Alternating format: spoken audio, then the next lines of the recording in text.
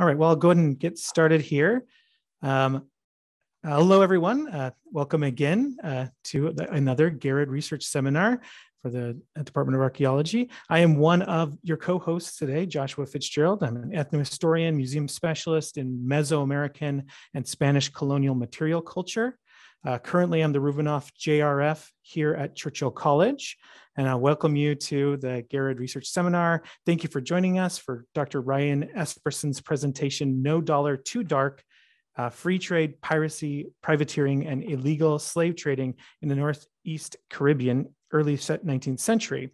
Please be aware, let me go ahead and stop sharing for just a moment. Please be aware that this meeting is being recorded, so I ask you to take a moment to mute yourself. And though the chat box will be disabled during the duration of the talk to avoid any disruptions, and the talk will take about 50 minutes, you can still submit your comments or questions to your hosts directly, and we can follow up with you. And then we'll open it up for discussion following the presentation, where Oliver Ansek, my co-convener, will be facilitating the discussion with our special guest. Considering today's topic of piracy, I would be remiss to not mention an out of this world connection I came across earlier today. Did you know that Dorothy Garrod was attacked by space pirates? True, the pathfinding Garrod is known for many things, but intergalactic travel and piracy studies are not high on that list. But after a quick Googling, lo and behold, she has a fictitious starship named in her honor, the USS Dorothy Garrod from the Star Trek canon. And of course, her starship, millennia from now, will boldly go to investigate a migratory pocket nebula where captain and crew will only just fend off pirates from Orion. We will leave it to astroarchaeologists to recover the motivations for the seemingly piratic people living on the margins of Orion's belt. But needless to say, Garrod's legacy may remain always ahead of her time. Now, back down to Earth and the Atlantic. This week's series for the North Atlantic Highway Materiality Mobilities throughout Europe, Africa, and the Americas gathers world-renowned experts to help us wayfind through their new findings, the theme being human and material mobilities, migrations, and immobilities. And we hope that you will continue to attend. Please do find the links to the Cambridge Archaeology's YouTube channel to see our previous speakers, and you can follow along with social media platforms using the hashtag Garrod. Now, on behalf of my fellow co-conveners, Dr. Elizabeth Demaray at Churchill College, and Oliver and I, and the McDonald Institute for Archaeology Research, and the Cambridge Americas Archaeology Group, I will introduce Dr. Ryan Espersen. Dr. Espersen's work has focused on the Dutch Caribbean and Northeastern Caribbean over the past 15 years. He earned his PhD from Leiden University in 2017 under Corin Hoffman and Jay Haverson.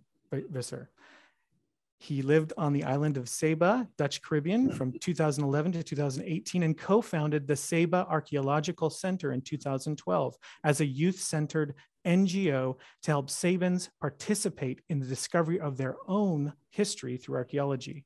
Over the years, as Saba's resident archaeologist, he helped Sabe Arc grow into a museum with a fully furnished lab and artifacts storage facility. During that time, he led surveys and excavations in over 50 terrestrial and maritime sites between Saba and St. Eustacia or Stacia. And along with the Saba Conservation Foundation and island government, led the establishment of the Saba Heritage Trail and Saba National Park, both of which were opened by the Dutch royal family. He also served as Saba's representative to the Dutch Caribbean UNESCO Working Group. He's a member of the Dutch Caribbean Maritime Heritage Working Group with the Dutch Ministry of Culture and the French Caribbean Maritime History Working Group with the Université des Antilles in Martinique. He has published on osteology, class, and gender, among other topics. And starting this month, 2022, we are happy that he will be joining us as a Marie Curie postdoc with the McDonald Institute. With a project that he will share with us now. Dr. Espersen, the Zoom floor is yours. All right, thank you very much. So we'll begin here with the title of the project, No Dollar Too Dark, Free Trade, Piracy, Privateering, and Illegal Slave Trading in the Northeast Caribbean during the early 19th century. Next slide. So to begin, we're in a slightly more obscure part of the Caribbean. So to familiarize everyone here in the audience, we're talking mostly about the islands of the Danish island of St. Thomas, the Swedish island of St. Bart's, and the northeastern Dutch islands of St. Martin, Saba, and St. Eustatius. We can see them here on the map. And there's also Crab Island, more presently known as Vieques, which comes up quite a bit as a pirate haunt, which we'll discuss later. Next slide. So before we jump into the early 19th century itself, it's best to start with the chronology of events that led up not only to this period, but also helps to inform the events that transpired there. So we can go as far back as the War of Jenkins' Ear from 1737 to 1743, which occurred basically in how you can imagine there. It was a war over a severed ear, and lasted for almost 6 years between the UK and Spain, and followed by the 7 Years' War between, sorry, that should be 1756 to 1763. So during these times, the Danes and also the Dutch remained neutral in the war, and they took advantage of this, and also enterprising merchants and other residents took advantage of their neutrality to flock to St. Eustatius and St. Thomas during these times. So during the periods of war, their populations swelled, and after the wars ended, the populations declined once again. Because the neutral trade during this time was very profitable. And also between the 1730s and 1763, St. Eustatius in particular was a profitable base for an illicit, quote unquote, trade with what were then called the neutral islands, which were St. Vincent, Dominica, St. Lucia, and Grenada. So these were islands that were left officially uncolonized between Britain and France, although there was informal settlement there, and those informal settlements still required goods. There were plantations operating there especially, and these plantations were covertly furnished with goods through St. Eustatius, as well as they served as buyers for sugar as well. So in 1755, Dutch colonial officials fully committed to St. Eustatius as a free trade port. So this is another catalyst that really served to draw merchants to the island. There were no import taxes, and they did not restrict entry to any ship, regardless of their nationality. The Danes followed in turn with this in 1764. So again, with the US Revolutionary War between 1776 and 1783, St. Eustatius boomed as a covert and vital supplier to arms to the American revolutionaries, as well as a mail courier to them too. And all the meanwhile, Britain took note of this, and in 1781, St. Eustatius was sacked by the British Admiral Rodney. Over quite some time, actually, even after the island was sacked, he continued to fly the Dutch flag in order to lure ships in order to capture those ships and claim them as prizes. And eventually the island was in the same year returned to the Dutch, and then followed by a massive hurricane in August 31st that year. And despite that, it still began to prosper, and it prospered all the way until 1795, when it was finally captured by the French, who imposed taxes. And the merchants that were there had finally had enough of this, so they fled to Curacao, St. Thomas, and St. Bart's for the most part. And also in 1784, St. Bart's was purchased by Sweden from France, and they also turned this into a free trade port. Next slide. So then we have the instability caused by the Napoleonic Wars. So eventually all non-Spanish Caribbean islands were successfully captured by the British, except for St. Bart's. And some islands went back and forth between ownership, but essentially all the islands were returned more or less to their previous owners by 1815. However, there's a stipulation that Britain placed upon the new Kingdom of the Netherlands, in that St. Eustatius, they did not want St. Eustatius returning to its former prosperity as a free trade port. So under British pressure, there was a tax regime imposed on St. Eustatius for incoming ships. So again, it diverted those ships away that would have otherwise gone there to St. Bart's and St. Thomas, and also to Curacao. So then in 1807, in 1808, we had Portugal and Spain that were captured by France. The Portuguese royal family relocated to Brazil, becoming the new seat of the Portuguese Empire, and Spain it caused issues over there with their legitimacy to their Spanish American colonies. So they see that, well, the mother country has fallen, and the Spanish American colonies are effectively forced to look out for their own, which they've been more or less doing for quite some time already. So independence rebellions began successively, starting with New Spain, which is now Mexico, and also Buenos Aires and New Granada, which composes roughly present-day Venezuela and Colombia. So on top of this, we have the abolition of the transatlantic slave trade. So just to keep in mind here, there's a very big difference between abolition and emancipation. So abolition of the transatlantic slave trade means the trade in enslaved Africans across the Atlantic Ocean was stopped. However, the institution of slavery remains, which is very, very key here. So abolition of the transatlantic slave trade started with Denmark in 1803, Britain in 1807, and the Netherlands in 1814. However, this of course leaves loopholes wherein there is a regional slave trade permitted within the same nation's colonies. So if say East Asia needed enslaved Africans from Suriname, that was possible, but they couldn't trade, say, with St. Kitts. And also, since the institution of slavery remained, there remained a large demand for enslaved Africans. So this fueled a very thriving legal transatlantic slave trade on behalf of Britain and the Netherlands. So even though other countries like Spain and France were not necessarily recognizing that this transatlantic slave trade was illegal, there's a joint commission set up by Britain and the Netherlands to go and track down and prosecute ships in court that were trespassing in certain waters and so forth in Africa. And of course, this also left a lot of loopholes legally, which we'll get into later. But nonetheless, it's important to know that this fueled the illegal transatlantic slave trade. Next slide.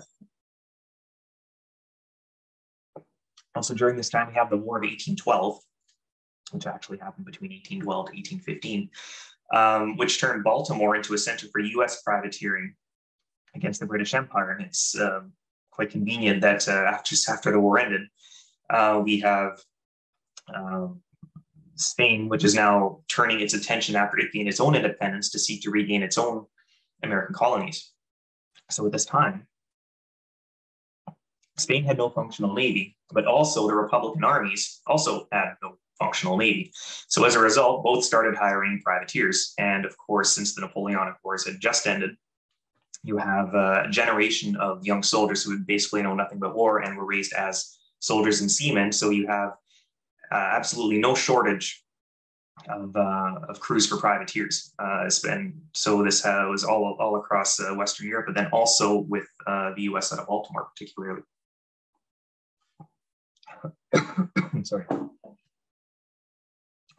So swarms of privateers entered the Caribbean Sea, both on behalf of Spain and then on behalf of the rebellious Spanish American provinces. And on top of that, since there's so many privateers operating here, it made a perfect cover for piracy, but a different kind of piracy wherein these pirates were posing as privateers. So there is a very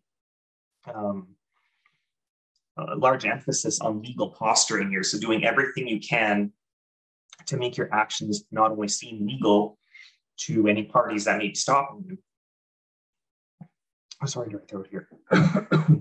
But also to the crews themselves, which is important to make your crews at least believe to themselves or even lie to themselves that they weren't pirates. We are not pirates, we're privateers. We're actually fighting for a cause, even though legally they were not. So after that, we have the Cisplatin War between 1826 to 1828 between the Empire of Brazil and Buenos Aires.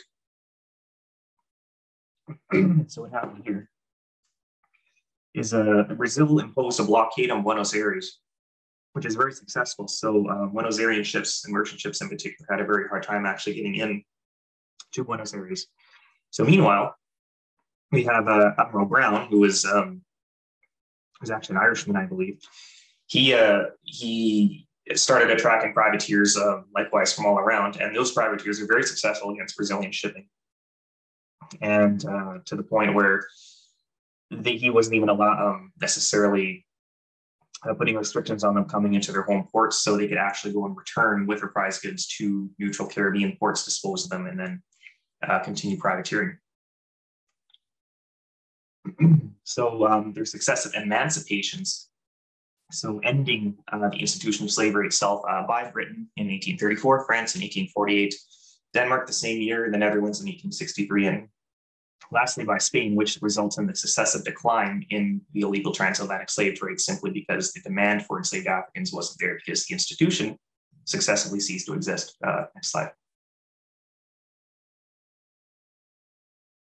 So within this project, now that we have some background set up here, there's 5 research objectives. So the first one here, I'm looking to find the entanglements between international, regional, and local factors that drove St. Thomas, St. Eustatius, St. Bart's, Saba, and St. Martin to engage in illicit trade. I'm also looking at how these islands function together as a network for illicit trade, smuggling, and laundering, the processes that were involved, and how long it occurred.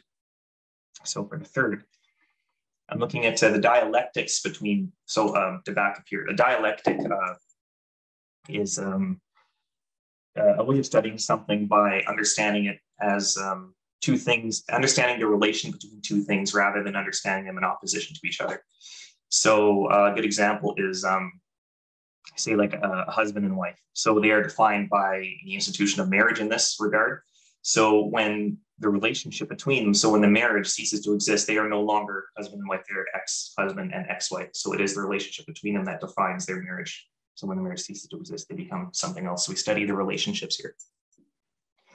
So what are the dialectics between the acquisition of these illicit goods, consumptions of these goods, the race, class, and gender of these consumers as a means to understand who purchased them, and who took these legal risks, and how did it scale according to race, class, and gender.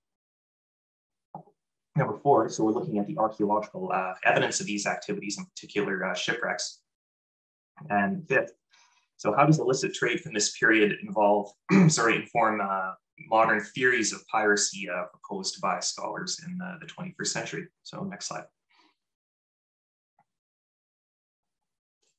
So to briefly outline the methodology for the first 2 research objectives, it's largely complete. I've been working on this in particular over the past 11 years. So the bulk of the archive research has already been completed. This includes many levels of correspondence, either private correspondence, diplomatic correspondence, local government correspondence, harbor master records, which show records of incoming and outgoing ships, their tonnage and their cargoes, the names of ships and the captains, merchant records, court records, and also proclamations and changes to laws on respective islands. So a lot of these can come from national archives, such as the National Archives in the UK and Q, the National Archives in the Netherlands, and also France, Spain, Denmark, in the US, Argentina, and also Colombia. So some of these are available online.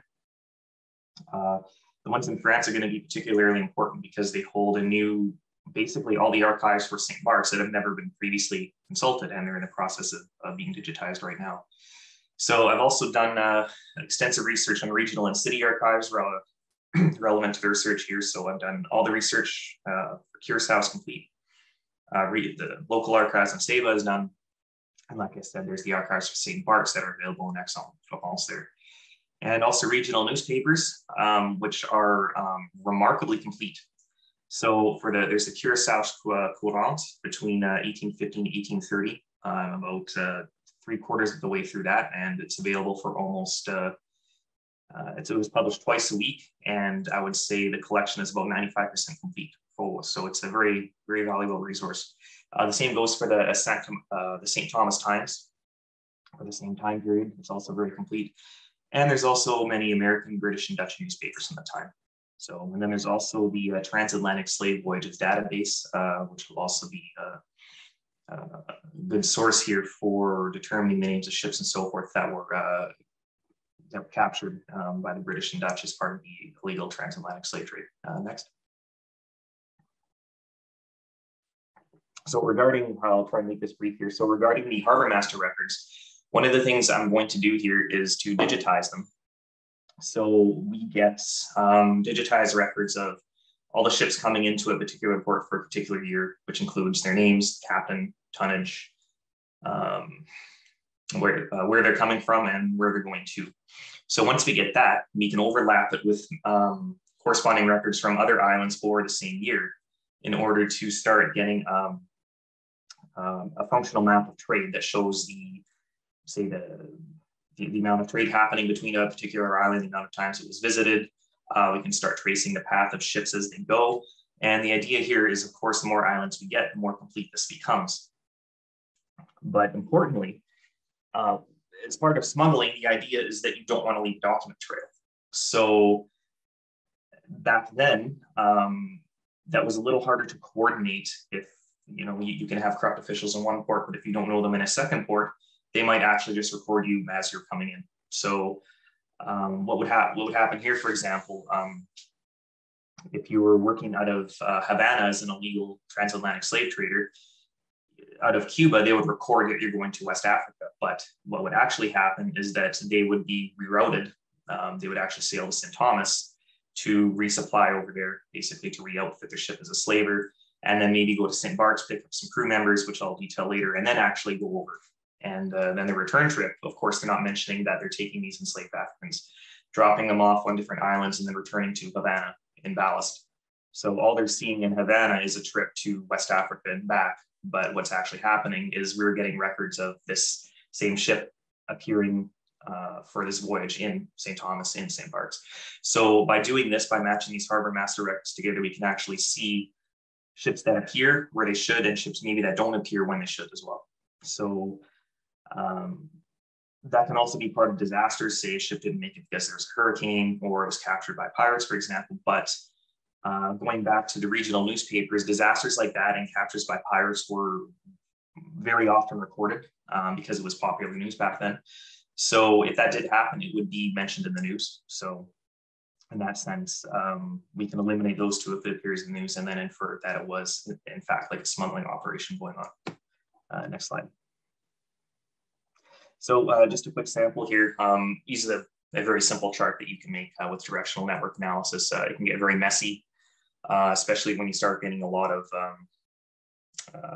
like say, nodes. But what we have here is just a sample with St. Thomas in orange and Curacao in brown. So this could be an example of, say, the big arrow you see pointing to the left here. So that's a very large weighted arrow. So that's showing, we'd have a table there, a very large volume of trade going from St. Thomas to Puerto Rico.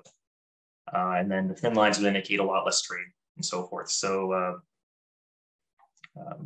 this is just single direction. You can have like two different directions. So you can make many different maps with the data we have with this. But it's important to see basically the relations, the trade relations the islands have and the strength between these trade relations that we can expose with this.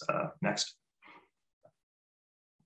Okay, and quickly here, so who are the privateers, pirates, merchants, and buyers of these illicit goods? So we can get this data from public auctions, merchant sales records, and public census records, and match it with cargoes of incoming illicit trade vessels that we can see from the harbor master records, because oftentimes, we either determine them from the network analysis or they're simply just mentioned in the news as being, this is the privateer that everyone knows, but, they're not recording it in the harbor master records because, we do the wink and the nod. It is one thing to actually keep in mind here that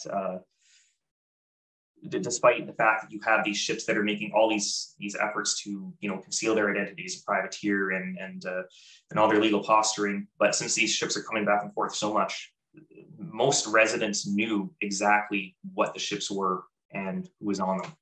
So the local population knew, it's just not necessarily appearing in the books. And this is actually mentioned very overtly a few times in different records about public knowledge. I mean, this is, things like this being common public knowledge.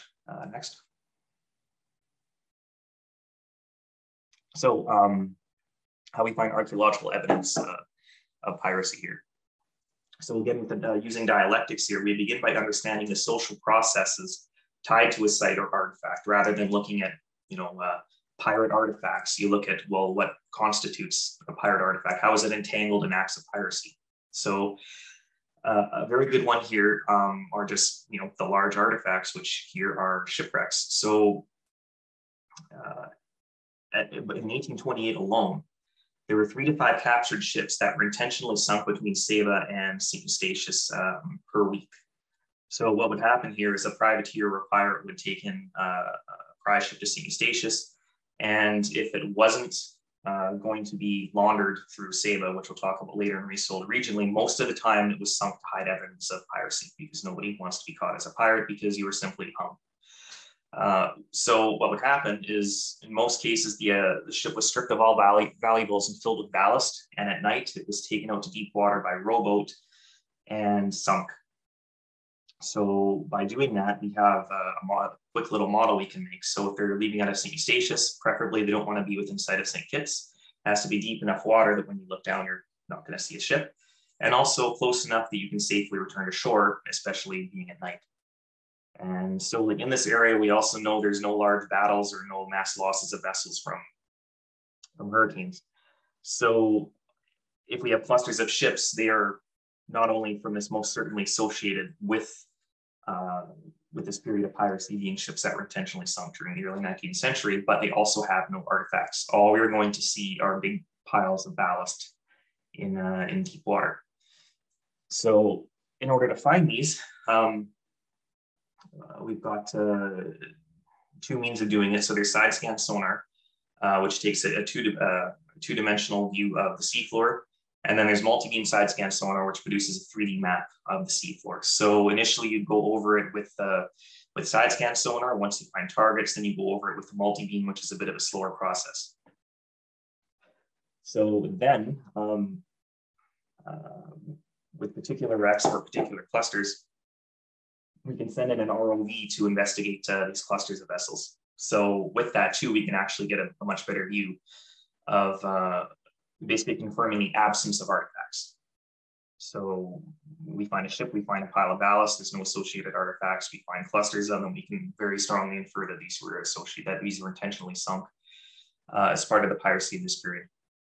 So on top of that, this also has the added benefit of producing values maps and maps for basically for nature foundations, because none of these seas have been mapped, have had bathymetric maps produced. So even in these islands' territorial waters, they're working blind.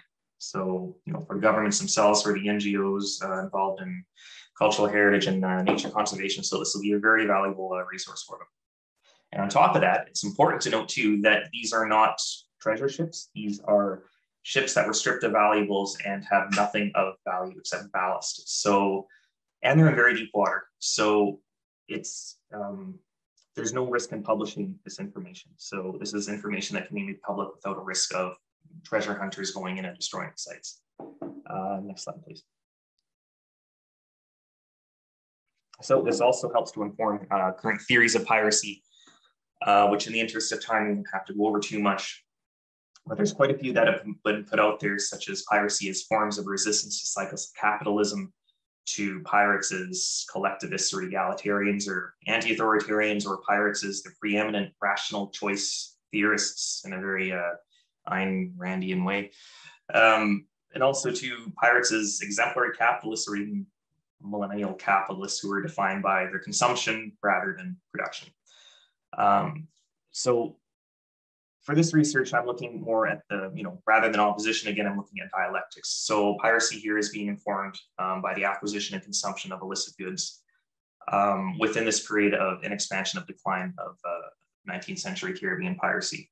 So, yeah, so, and then also looking at the utility of illicit trade by people that are intentionally abusing loopholes and working, or also working within legally recognized bounds and international frameworks. So we have pirates posing as privateers, privateers that are verging on piracy. We have letters of marque that are sent out by contested nation states. So if Buenos Aires writes a letter of marque, and you are, say, with the British Navy, and you pull over this Buenos Aires privateer, what do you do? Do you recognize it? This is a letter of marque. It was issued by their state. everything seems legal. However, your government does not necessarily recognize the state. So, for example, in this situation, the UK wanted to covertly support, say, Buenos-Ayrean independence, especially because there was a lot of potential trade involved, but they couldn't overtly do it because they didn't want to anger Spain and complicate any politics to have with them. So every time this happened, it was a complicated meeting. And the thing is, the crews on these ships knew it, and they took advantage of it too. And that's how they worked within all these gray areas that were popping up during this time, which I'll be able to discuss here just after this. Next. Okay, so for the rest of the presentation here, I'm going to more discuss the results of research objective 1 and 2, because it's been mostly completed, and it'll really help to inform some of the things I've been discussing here. So the political and economic environments of St. Thomas, St. Bart's, Ceiba, and Statia between 1816 to 1830, so were used as a smuggling ring to help launder people, goods, ships, and goods that were brought to these islands. Next slide. So first off, we need to know the difference between a pirate and a privateer. So a privateer is best thought of as a mercenary. So it's a mercenary ship employed by a nation to make war on an enemy. So in order to differentiate your legally valid privateer from a privateer is issued a letter of marque from the nation to prove this. So on this letter of marque, which is an example over here of a letter of marque issued by Colombia. So it came with a specific period of time. So the privateer was allowed to work as a privateer, say, for 2 years starting in this date and ending on that date.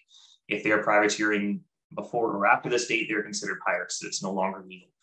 However, the important part is that if you are captured by the enemy as a privateer, then you are tried as a soldier. So, which means, you can be brought to court, you can be thrown in jail. If you're caught as a pirate, you're simply executed. There's usually quick trials and very few questions asked. So on top of that, though, we have privateers that may have been, that were abusing letters of marque too. Some letters of marque simply have their dates changed. Some letters of marque were sent off as complete blank stacks. So, for example, Buenos Aires did this quite often, where they would send mass stacks of blank letters of marque to merchant houses in St. Thomas and St. Bart's especially. And the merchant houses would use these as a basis to attract and sponsor their own privateering missions. So what would happen here is they would say, we have these blank letters of marque. We will provide the startup capital to get the ship, to provision your ship, to bring your crew over. And the only provision here is, the merchant house themselves would serve as the prize master rather than the captain of the ship. So they would not be making nearly as much money, at least for the prizes they captured that would be reported, as they would if they were working on their own accord. However, doing it this way allowed a means of security for these, they're pirates, in that all the smuggling and laundering and outfitting was done and taken care of by the merchant house. So all they had to do was turn up with the prize ship at particular points, meet with particular people, and then everything else was done for them, and they got paid. So it was actually quite a bit safer in a way than committing acts of piracy on your own and then having to try and dispose of the prize goods on your own accord. Next. We did this too. Next. Yeah, so again here, so this is a bit redundant, but yeah, so during the Napoleonic Wars between 1795 and 1815, Spain had no navy, the Republican armies had no navy. Everyone starts bringing in privateers. The Russia privateers also attracted pirates that were taking advantage of the swarm of privateers in there to pose as privateers themselves. So next slide. We discuss this here. Next slide. Yeah, so with all the Yeah, I'm going to look better here. So just to go over some of the countries that are involved over here for people that might not be familiar with the geography. So we're dealing with Spain. Over here, a lot of the privateering for Spain was done out of Cadiz and also Puerto Rico. A lot was done out of the US from Baltimore, from Cuba out of Havana. A lot of the illegal transatlantic slave trading was done out of Senegal. There's Sao Tome and Principe, which was also a destination for acquiring enslaved Africans, especially by the Portuguese. But importantly, it was also south of the equator. So that meant Britain and the Netherlands couldn't actually prosecute illegal slave trading ships if they were below the equator. So it was actually quite a lucrative destination. So there's Saba and St. Eustatius, here in the Northeastern Caribbean. There's some privateering by Mexico out of Veracruz. And here we have the Gran Colombia, the Liga Federal, which is more or less now Uruguay, and then Buenos Aires. So next. Yeah, so one of the things I didn't mention here too is along with hiding behind fake letters of marque, there's almost every pirate ship during this time carried different sets of flags. So they would carry, say, Dutch flags, French flags, the Buenos Aires flag, and then also a complete set of ship's papers for each of them. And then on top of that, in order to take it, because these flags would be flown depending on who was stopping them. So as an even added measure, they would also have crew members that would say were Spanish-speaking crew members, they have French-speaking crew members, Dutch-speaking crew members, that if the need to come, or if the need came up, they would assemble this skeleton crew together and say, okay, it's a French ship. Okay, so we need a Spanish crew. Okay, so you're now the supercargo, you're not the captain, and so forth. So then these actors would come up and pretend to be, basically to help pose as, say, like a Spanish ship flying a Spanish flag with a Spanish crew. So next. So there's a process for capturing ships at sea here too. So privateers would stop merchant ships and react according to the flag hoisted by the merchant ship. So their ship's logs would be inspected, their destinations determined, and the goods themselves inspected for their origin. So are they going to, say, an enemy port? So if they were cleared, the ship was allowed to continue. However, some ships were made guilty. So there's one example that popped up in the Curaçao Courant where there was a merchant ship that was going to Cuba out of St. Thomas. So, perfectly legal voyage under, any circumstance here. So it was stopped by a Spanish privateer. And they said, well, our destination is now Curaçao. So the captain of the privateer put a gun to the other captain, said, and say, if you don't write me a letter saying you're going to Maracaibo, I'm going to blow your brains out. So this is reported in Curaçao, but still he wrote the letter saying he was going to Maracaibo, and then his ship was condemned and then brought into port over there into a Spanish royalist port. So otherwise, if a ship was found guilty by the privateers, there's another process that occurred here too. So either the original crew was imprisoned and put on board the next passing ship, or the ship itself was captured and they were brought to their home port by the privateer for trial. Next. Okay, so we discussed here the illegal transatlantic slave trade briefly. So this is first informed by the successive abolitions of the transatlantic slave trade by nations, but the institution of slavery remained, which fueled the demand for enslaved Africans. So next. So I discussed this briefly here, but there's a process that was typical for voyages out of Havana that were participating in the illegal transatlantic slave trade. So the ship would be outfitted at Havana with a Spanish passport, flag, and ship's register. And they would start with just a skeleton crew because they needed more crew members to pose as members from other countries. So in the harbor master records, the ship would depart for West Africa and Havana. However, they would make a detour to St. Eustatius, St. Thomas, and St. Mark's, where they would get Dutch, Danish, French passports, flags, and ship's registers. The French, Danish, and Dutch crew members were hired as stand-ins. Lumber was bought at St. Thomas or St. Mark's to re-outfit the ship as a slave ship off the coast of West Africa.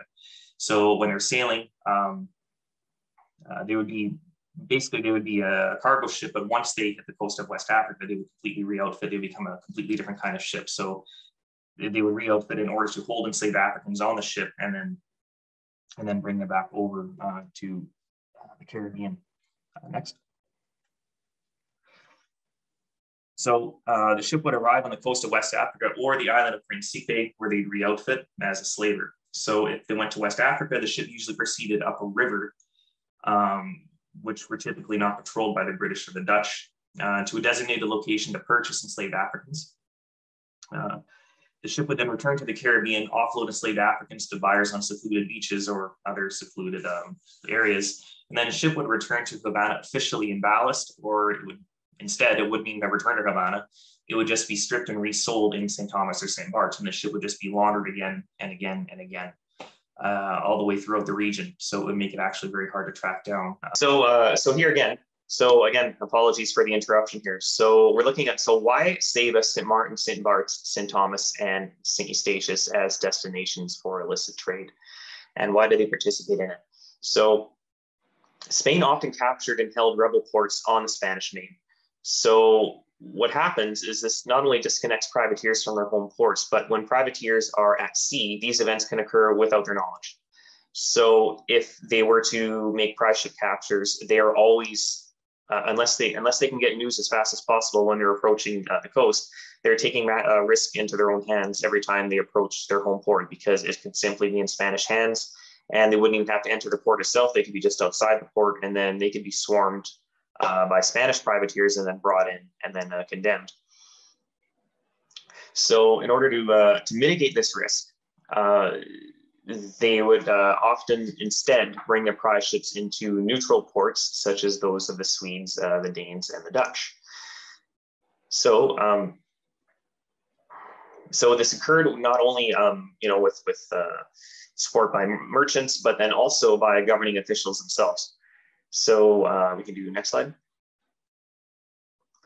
So for example, why St. Bart's? So St. Bart's is already a regional trade center by 1795.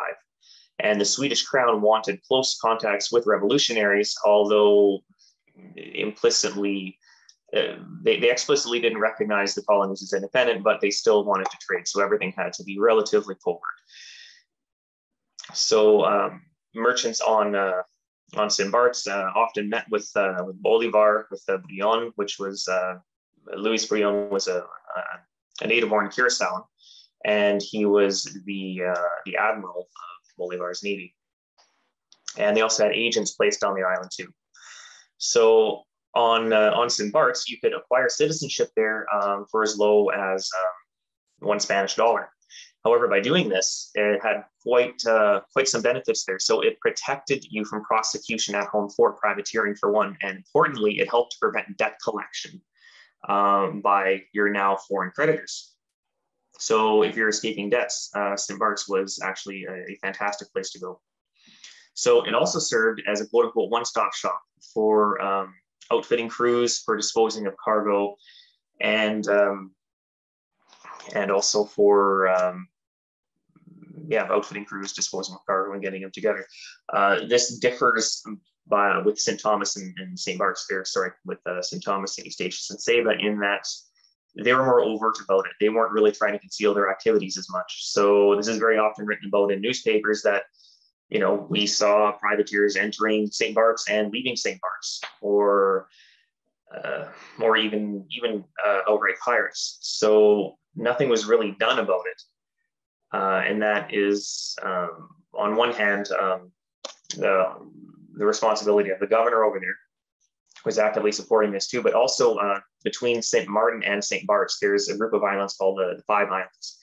So they belong to St. Bart's, and they're basically just large rocks over there. Some of them have some sheltered bays and so forth, but those were very often used by pirates and privateers as drop-off points for goods. So if they didn't want to necessarily drop off goods directly into St. Bart's, they would drop off goods on the Five Islands, and then boats would simply come, like rowboats even, would come over from St. Bart's to these Five Islands, pick them up, and then return them to St. Bart's.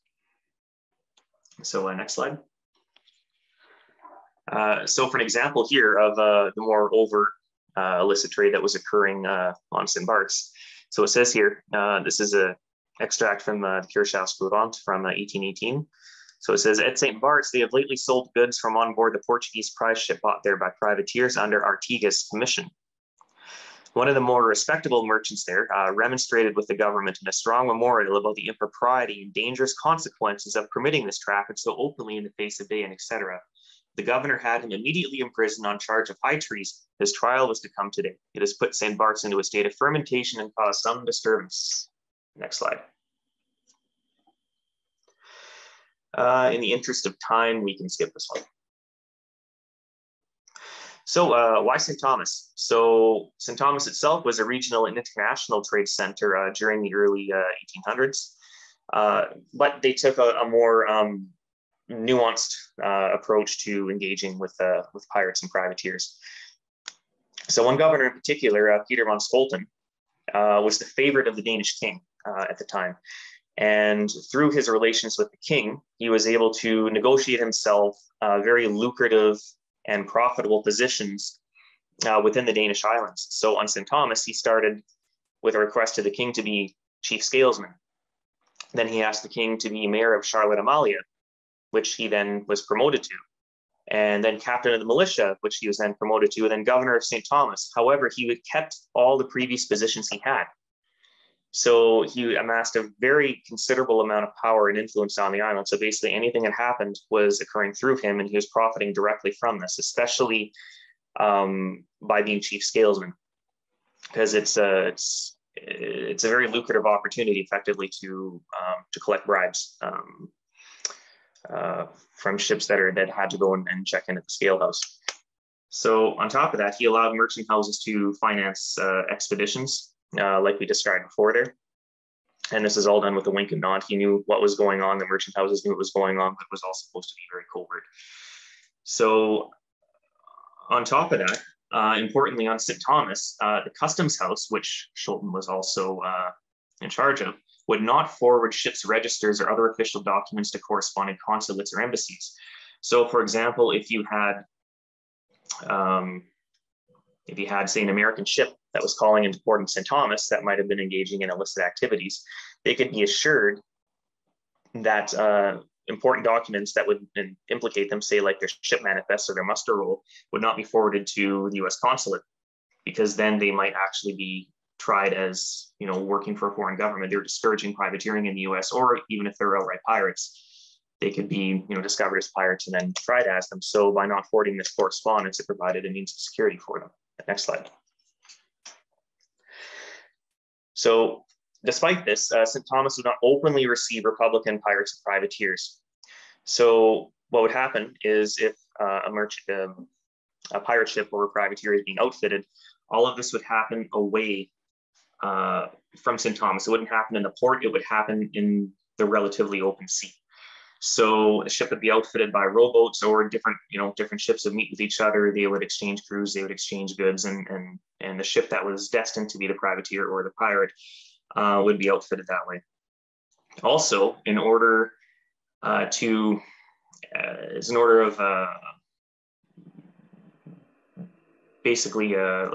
take the liability off himself, the governor would also demand what was called a security. So every expedition that was outfitted at a merchant house would have to deposit a security with the merchant house, and then also with Scholten himself, which is usually like 10,000 pieces of weight. It was very considerable. And that was saying that we will not engage in acts that might compromise the position of St. Thomas within the waters of St. Thomas. So basically, out of sight, out of mind. However, that also very strongly encouraged the pirate or the privateer to return to St. Thomas, not only to properly dispose of the goods in the nearby islands, but also to collect that security. So it basically guaranteed that whatever prizes that were collected by the pirate or the privateer were being returned for circulation, eventually within St. Thomas rather than somewhere else. So throughout all of this, all of these profits that Scholten was collecting weren't necessarily going to him. He was actually taking on quite a few loans during this time and actually died poor. They were actually funneled to the King of Denmark. Not only that, but the King of Denmark had several illegitimate children, and it was going towards a secret bank account in order to help support them throughout their lives. Of course, after he died, this was found out by the next king, and the bank account was emptied. Next slide. So we discussed here too that the kind of piracy that was going on here it was a different kind of piracy than we saw in previous centuries, say in the 16th and 17th century. So here we have merchant houses on St. Thomas and St. Barts that were sponsoring, which were effectively pirate expeditions. And we discussed here that the merchant houses would provide the startup capital. The merchant house became the prize master rather than the captain of the ship. And so in this, this didn't happen before. So there's never merchant houses that were effectively sponsoring pirate expeditions that happened before this time. So it's quite unique. Next.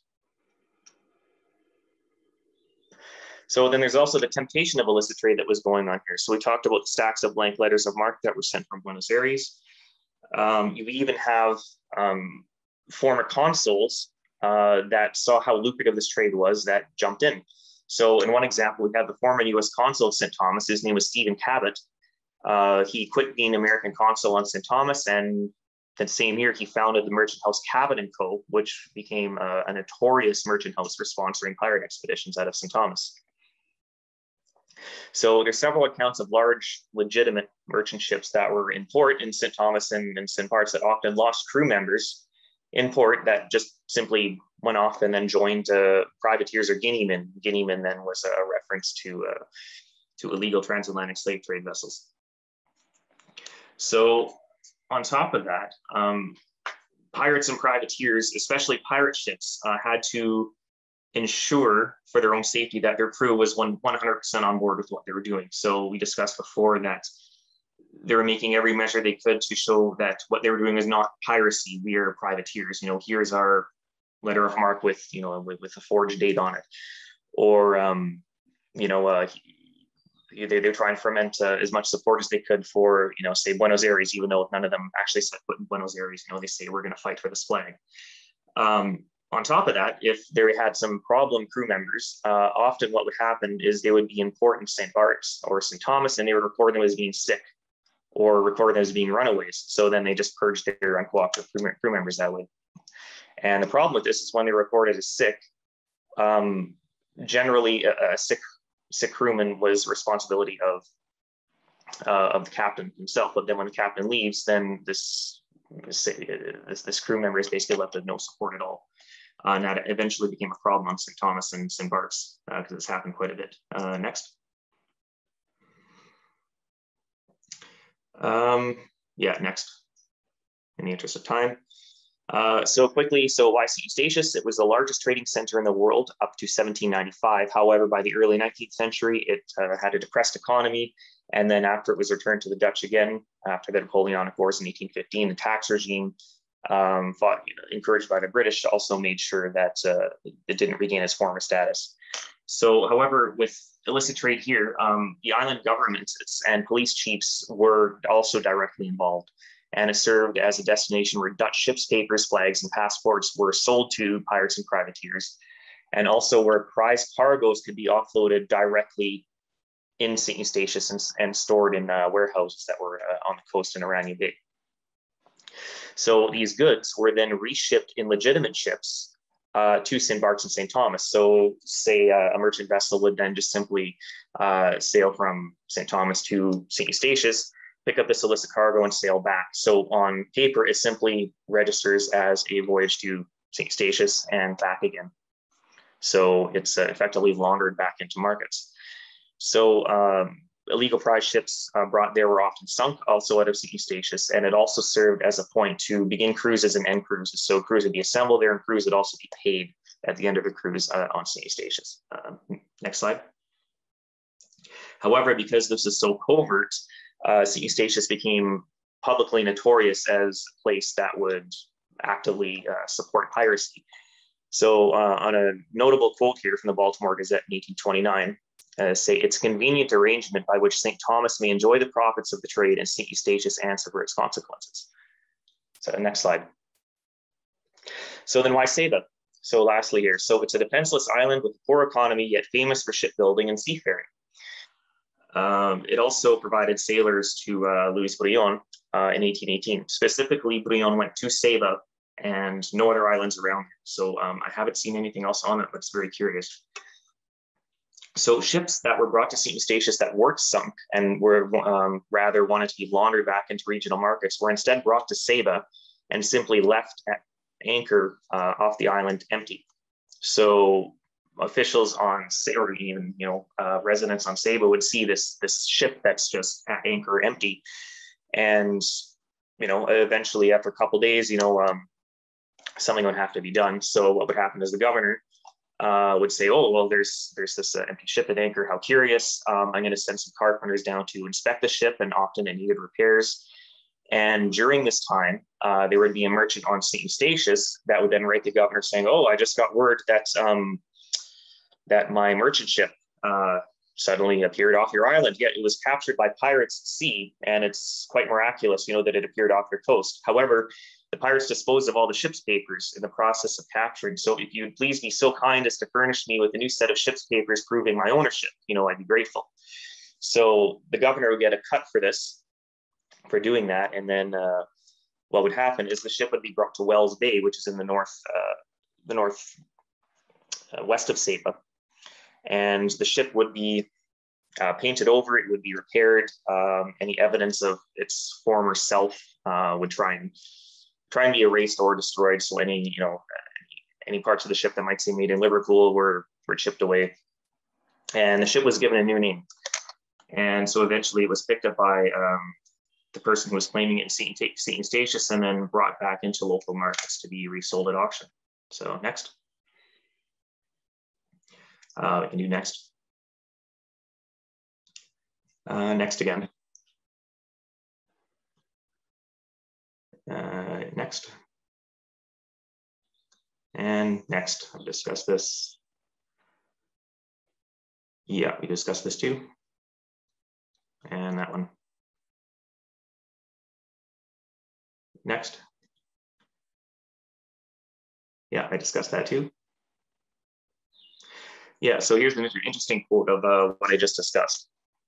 So it's a direct observation of the activities that were going on at Wells Bay. So this is from the St. Thomas Times this is from the Danish National Archives. So translated from Danish, it says, Captain Klauman sailed tightly around the little island or cliff of Ceiba, where he found a bay on the northwest side resembling a seafarer harbor, for in addition to 3 half-sunken and abandoned schooners, whose names were painted over, the whole coast was concealing masts, rods, ribs, bowsprits, booms, boats, and fragments of ships. Also, some people were employed by his approach to carry boxes and packs up on the mountain. So next slide. Yeah, next slide. In the interest of time. So, okay, so why did this trade stop? So this was the last use of privateers in the Western Hemisphere, so it's the swan song. It's also the end of the Cisplatin War also stopped a demand for privateering against Buenos Aires, so that came to an end around the 1830s. Another reason is the world famous case of Las Damas Argentinas, which happened around 1828, which I don't necessarily have time to get into, but it was basically the processes I described were followed by the captain of the ship of Las Damas Argentinas, and he was brazenly caught by British authorities, who then started an investigation.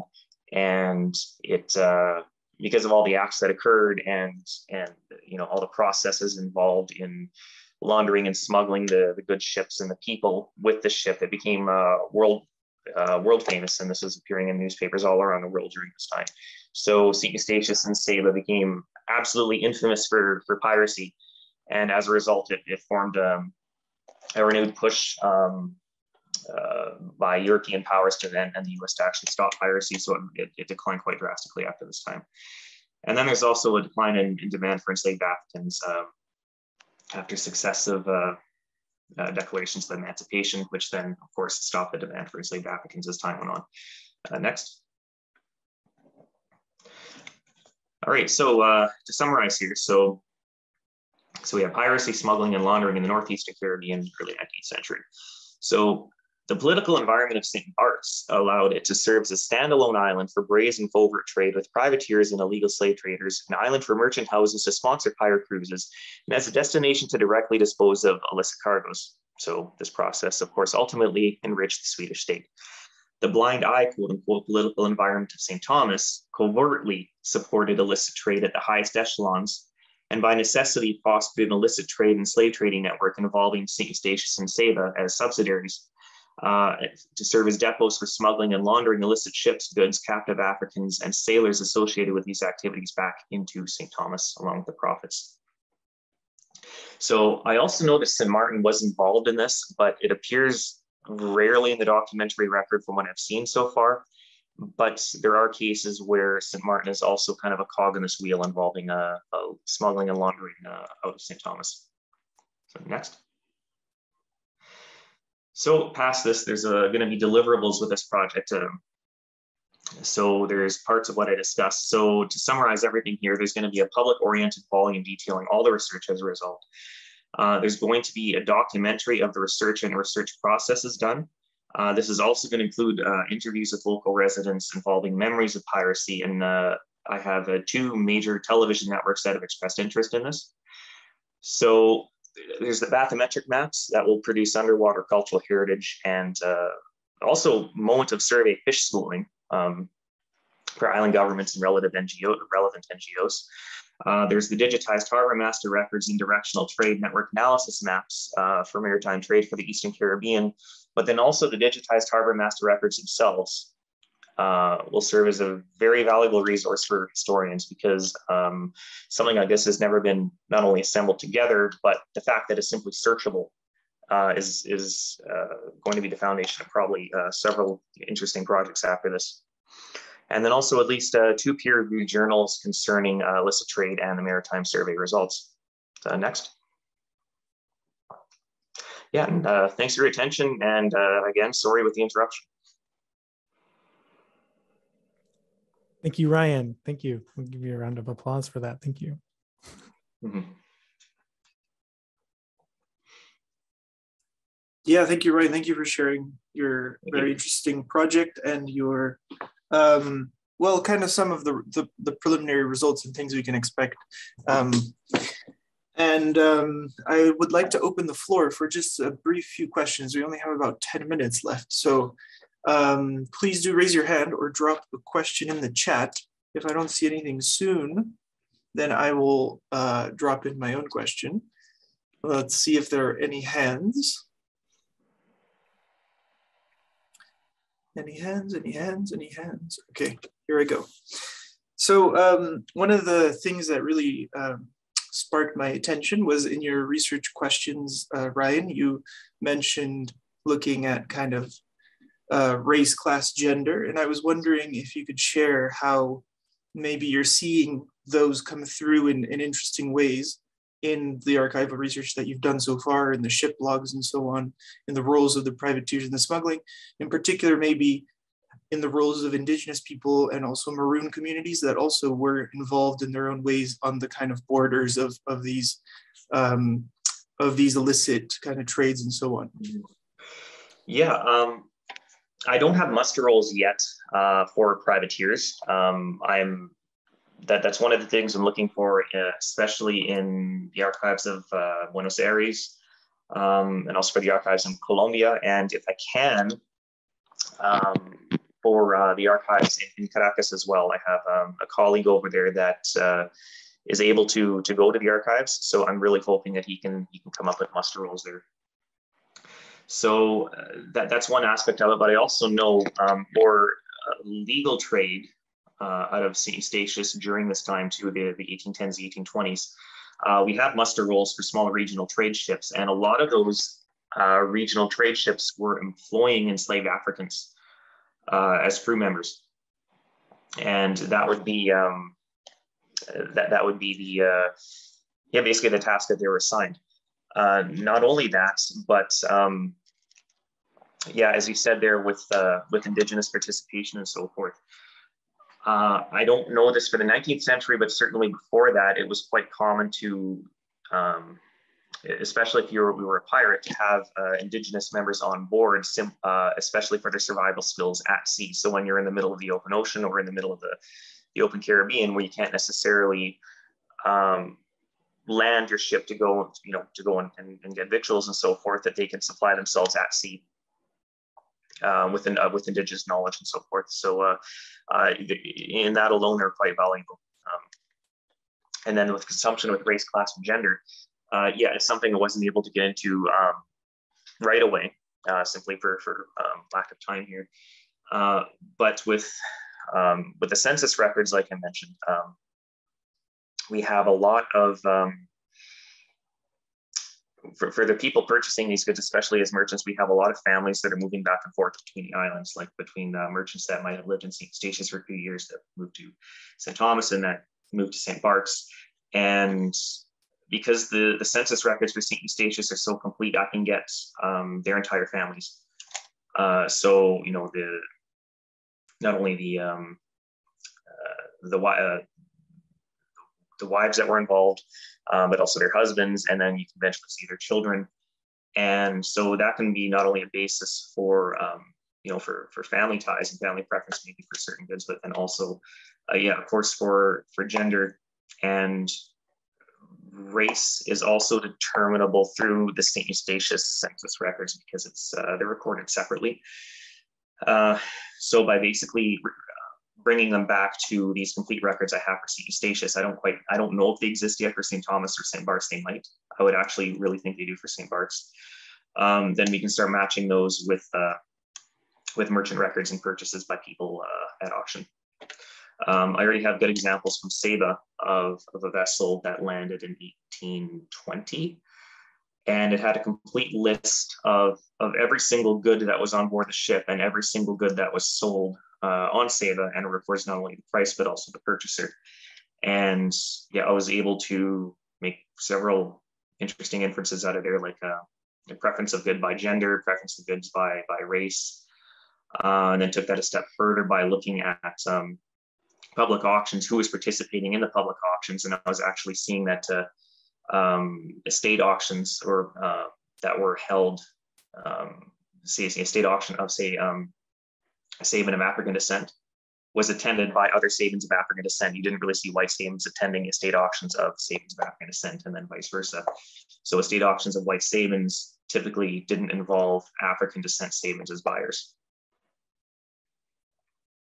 So I wouldn't be surprised if we see similar patterns on the different islands there too. Thanks, Ryan. We have a question from Martin. Thanks very much, Ryan, for an intriguing talk. I wanted to ask you about, in your talk, the theme of legality seems quite robust. Mm-hmm. And I mean, I was just thinking 2 centuries earlier when Francis Drake, I still don't think in any English text he's described as a pirate. He's described as a hero, whereas in every Spanish school book he's a pirate. It seems more of a political concept then. Does it sort of transition from being a sort of, does it become legal at some point? Or or put it another way, does the notion of legality mm-hmm. gain momentum in kind of in this global arena? As in, if I'm to understand correctly, there were like a rise of pirate folk heroes during this time, that despite their acts of piracy, it was overlooked because of certain deeds they might have done as well. Yeah. Or because they simply became but there is a kind of the discourses that I mean the notion of obviously, you know, in the current context the notion of legality can kind of be very strong in the discourse, but the discourse was say from some of those heroes, were they regarded as heroes who were breaking the law, or? I think it depends on the sources I'm looking at. Like especially, a lot of them are newspapers, but the problem with newspapers during this time they were very tightly controlled by colonial authorities. So when it comes to discussions of pirates, it's always bad. It's the bad things the pirates did, which there is a lot. There's some very gruesome things that happened as well. With the American newspapers, we see slightly different accounts. But there's another issue that comes with that too, because there's a lot of sensationalism that was promoted in the American newspapers concerning pirates, but there's not really names that were brought forth. Like there's some like Lafitte. At the time, I would probably, if I was to give a full hero status, he would probably be the closest thing I could think of right now. But there's a lot of sensationalism involving,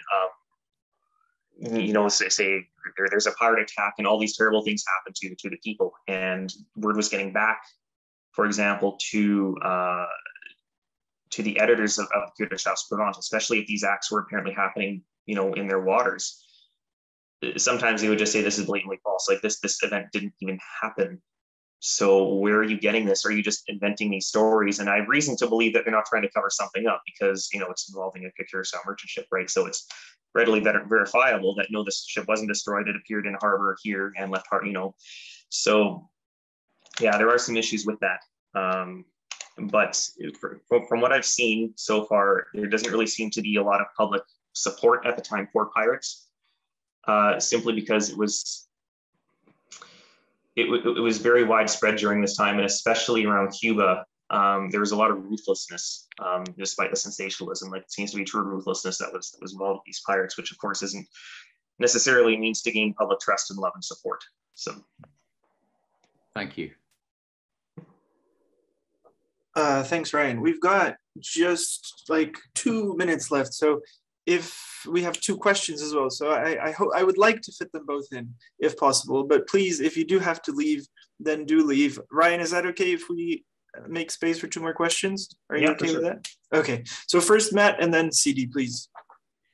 Thanks, Oliver, and thanks, Ryan, for a fantastic presentation. I really enjoyed it. And I'm just trying to sort of think about the bigger conclusions here of your work. And it seems that one of the key things you're sort of saying is that certain European powers at the time who had abolished slavery and slave trading and said that they were not participating in it were surreptitiously, in one way or another, involved and profiteering from it, or at least certain members with certain kinds of state-sanctioned positions were. And I was wondering, firstly, whether that sort of conclusion I draw from it is accurate. But then also, if it is, how might that play into contemporary discourses in those European nations, for example, in Scandinavia, where there is a national discourse of those countries perhaps not being involved in slave trading, or certainly not as complicit as other European nations, and where your research potentially sort of challenges some of that contemporary discourse? Well, initially, when I was writing this proposal, I wanted to include modern day drug trafficking and production and so forth into this, because even now it has so many comparisons to what was happening in the early 19th century with the drug runners and the drug production and the demand and the smuggling and the laundering. And the problem is you very easily get overwhelmed. I have 2 years for this, I don't have 4, I don't have 6. But there's definitely many parallels that can be drawn there, with the drug trade alone. With regards to, if I'm to paraphrase what you're saying, like relative degrees of guilt with involvement with the transatlantic slave trade.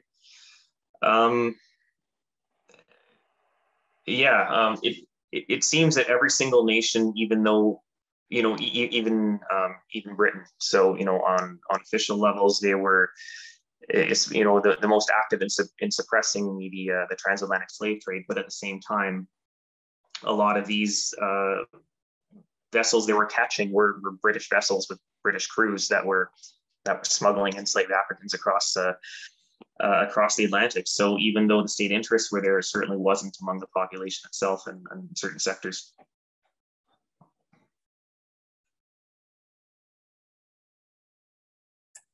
Thanks, Ryan. I think our second question, I think they left. Okay. So I think we could close that because that's exactly time then. So please join me, everyone, in thanking Ryan once again for the talk that luckily was able to happen in the end, despite the little hiccup. But thank you so much, Ryan. And please do join us next week for our next event. Josh, do you want to hop in to talk about it or not? next week. Who do we have next week? Because it's just slipped my mind right now. Alessandra Cummins. Oh, of course, Alessandra Cummins, who is here in the audience with us. Please do join us for a wonderful talk next week.